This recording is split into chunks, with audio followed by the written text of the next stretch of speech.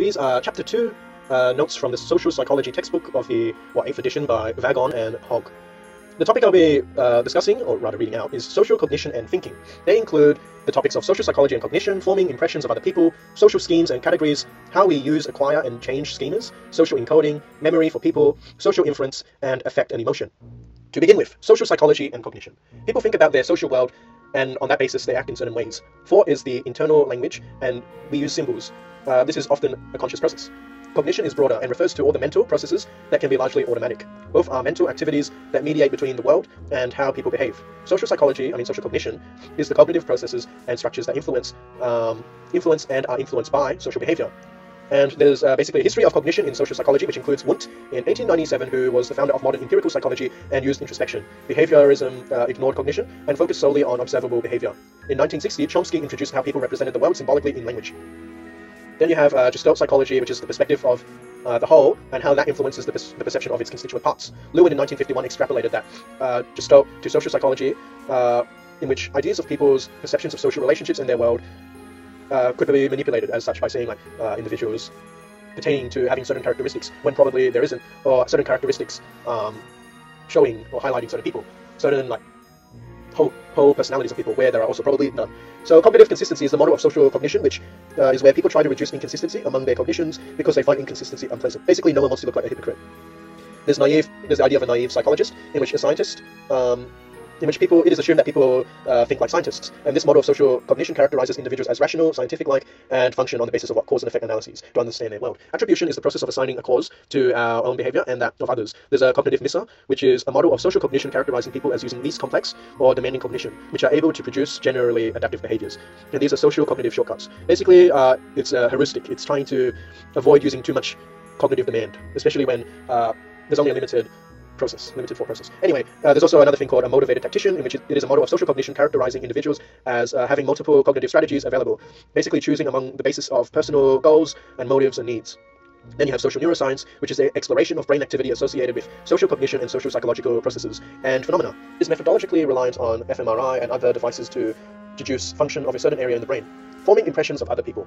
We are quick to use personal traits when describing others, even those we just met. We communicate these impressions to others and use these as the basis of deciding how we feel and act. What information is important? The configural model was proposed by Ash, was to do with Ash's Gestalt-based model of impression formation, in which central traits play a disproportionate role in configuring the final impression.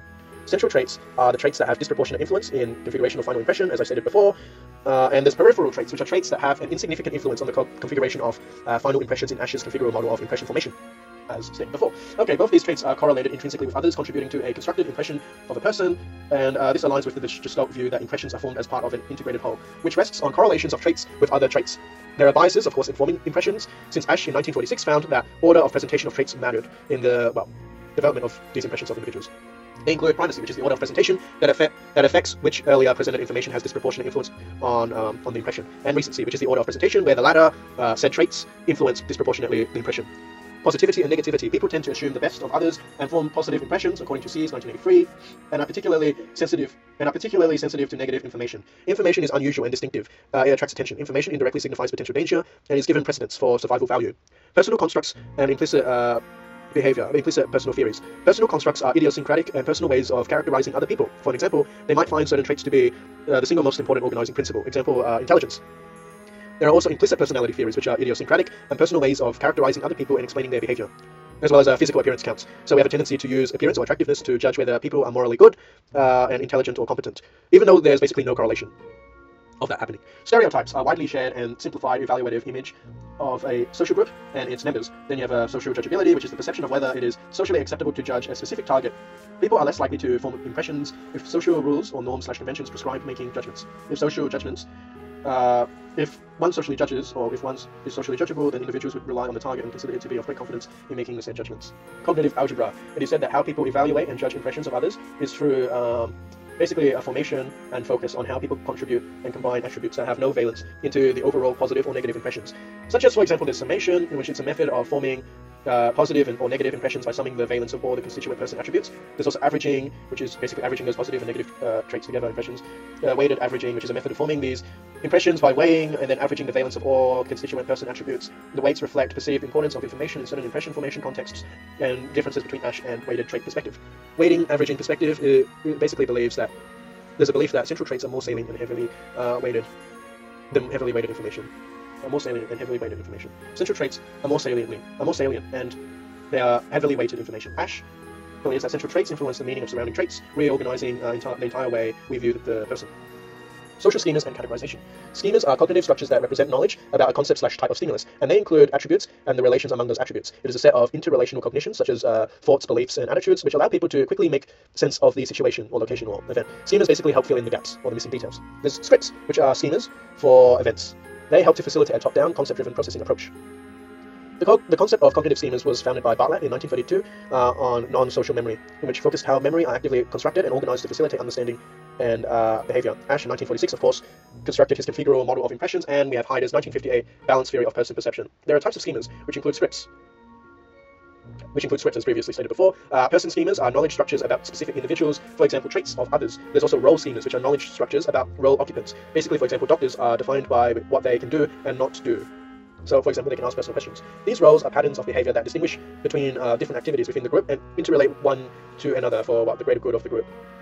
There's content-free schemas, which do not contain rich information about specific categories and have a limited number of rules for processing information. They might just specify how to attribute a cause to someone's behavior. Self-schemas are people's schemas about themselves, represented through stored information about themselves. They include they have more complex information than they store about other people. Categories and prototypes. To apply schemata knowledge, first you need to categorize a person, event, or situation as fitting a particular schema. Wittgenstein in 1953 proposed fuzzy sets, which are categories considered to be fuzzy sets or features organized around a prototype. Fuzzy sets because they have fuzzy boundaries. A prototype is a cognitive representation of the typical or ideal defining feature of a category. They are relatively unorganized, fuzzy representations. Schemas, on the other hand, are more concrete and organized. Some do not always occur depending on the circumstance. There's family resemblance, which are defining properties of category membership, and when prototypes vary, family resemblance is asserted, and category membership is decided. Categories are organized hierarchically. And are less inclusive, or rather more specific categories, which are nested beneath more inclusive ones. Exemplars are specific instances of a member of a category where certain people may represent the certain category. Brewer in 1988 has stated that as people became more familiar with a category, there was a shift from prototypical to exemplar representation. Associative networks are models of memory where nodes/ideas are connected by associative links, along which cognitive activation can spread. Perceptual accentuation, which was proposed by Tajfel in 57 and 59, specified how processes of categorization might be responsible for stereotyping or reasoning that, making judgments on some dimension, people rely on other peripheral dimensions. For example, people use the color of wine to judge taste differences. So basically using things that are completely irrelevant to judge about something else. You have the accentuation principle, which is categorizing, basically accentuates perceived similarities within and differences between groups on dimensions that people believe are correlated with the categorization. You get a thing called the accentuation effect, which amplifies where the categorization and/or dimension has subjective importance, relevance, or value in. Social identity theory is related to this because it is a theory of group membership and intergroup relations based on self-categorization and social comparison and the categorization of a shared self-definition in terms of in-group defining properties. Self-categorization theory, proposed by Turner et al., is a theory of how processes of categorizing ourselves as a group member produces social identity and group and intergroup behaviors. There's beyond accentuation, such as like stereotypes are not essential beliefs, but rather just general theories. I'm not going to get into that right now. Okay, how we use acquired and change schemes or schemas. People rely on basic level categories, which are neither too inclusive nor too exclusive, and they access social stereotypes and role schemas rather than trait schemas. They're more likely to use schemas that are cued by easily detected features, such as skin color, dress, physical appearance, distinct features in certain contexts, and people tend to cue mood congruent schemas, such as, for example, Urban 1991, which is based on earlier rather than later information, i.e. like primacy effect. Circumscribed accuracy, which is a fairly automatic schema queuing processes are functional and accurate enough for immediate interaction purposes. So basically people need to use more accurate schemas. They shift from theory-driven towards data-driven cognition.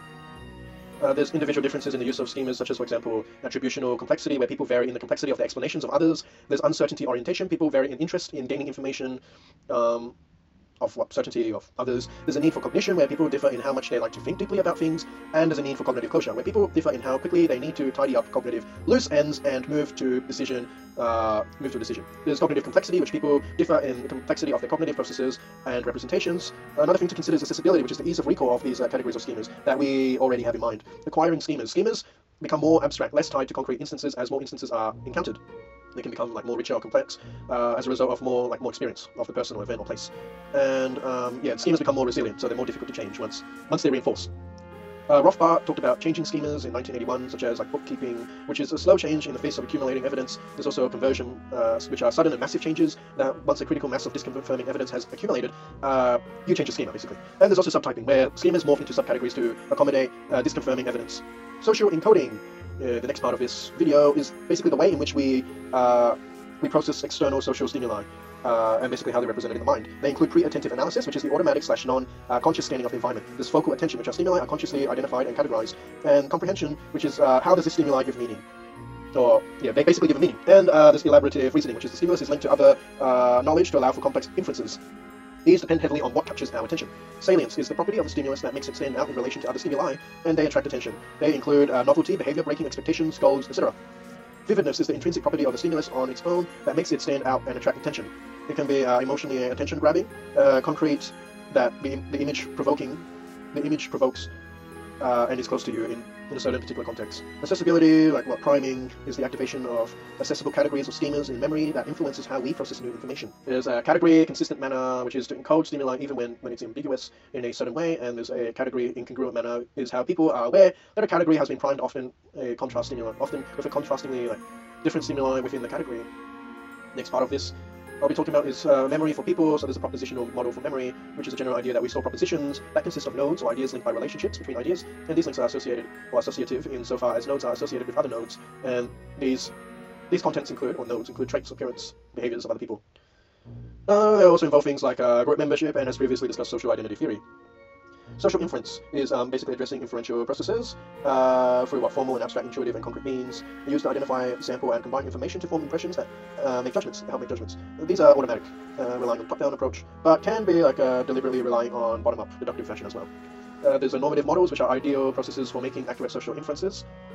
By comparing it to the norm, I think. There's behavioral decision theory, which is a set of normative models or ideal processes for making accurate social inferences. There's a departure from normality. Regression, for example, is a tendency for initial observations, for instances, to form a category to be more extreme than subsequent observations, and you have base rate information, which is a palette factual, statistical information about the entire class of events. Covariation, judgments are how strongly two things are related, and they are essential to social inference to form the basis of schemas, which help assess strengths between relationships. There's illusory correlation, which is a cognitive exaggeration of the degree of co-occurrence of the two stimuli or events. And basically we can see there's a correlation between the two where there's probably non-existing at all. Associative meaning, there's an illusory correlation in which two things they belong together because of it meets prior expectations. Pair distinctiveness, which is illusory correlation where items are seen as belonging together because they share some unique, unusual feature. Heuristics are cognitive shortcuts that provide adequately accurate inferences that most of us or types on the basis of overall similarity or resemblance to the category. There's the availability heuristic, which are cognitive shortcuts in which frequency of likelihood of an event is based on how quickly instances or associations come to mind. And you have the anchoring and adjustment heuristic, which is cognitive shortcuts where inferences are tied to initial standards or schemas. In proving social inferences, we are biased and misrepresent people. Shortcomings can be overridden through education in rational thinking and science. Then there's also affect and emotion, which is how social cognition focuses on thinking rather than feeling mostly. There's different situations that can evoke different emotions from the same situation, and the same situation can also evoke different emotions for different people. There's antecedents of affect, such as, for example, cognitive appraisals, where there's different affective reactions and psychological responses follow on. There's affective responses or emotions, which is a mode of action readiness tied to appraisals of harm and benefit, and these appraisal processes are continuous, and they're also largely automatic. This occurs in largely within the amygdala, which is the part of the old brain responsible for fast automatic emotional reactions. You have primary appraisals, which generate emotions quickly, and then you have the secondary appraisals, which generate more complex emotions, and these are more slowly. These occur more slowly, such as, for example, envying others. There's consequences of these effects, such as there's an effect infusion model, in which cognition is infused with effects such as social judgment, reflecting the current mood. For example, Phobos says that there's a direct access to these, to set memory of judgment. And then there's motivational processing, where they form a judgment on the basis of specific motivations to achieve a goal or to repair an existing mood. Then there's heuristic processing, which relies on various cognitive shortcuts or heuristics, and substantive processing, which is the deliberate, careful construction of a judgment from a variety of informal sources. Emotional regulation include what collectivist society disapproves of overt emotional expressions, and there's a reductionist idea in which explanation of phenomenon is to do with terms of language and concepts of a lower level of analysis, usually with a loss of explanatory power. So yeah, as with vision, or in summary, I basically talked about social cognition and thinking, in how we form impressions of other people, the social schemes and categories that we use, how we use and acquire, as well as change schemas, social encoding, memory for people, social influences, and how affect and emotion influence cognition, or social cognition. Thanks for watching.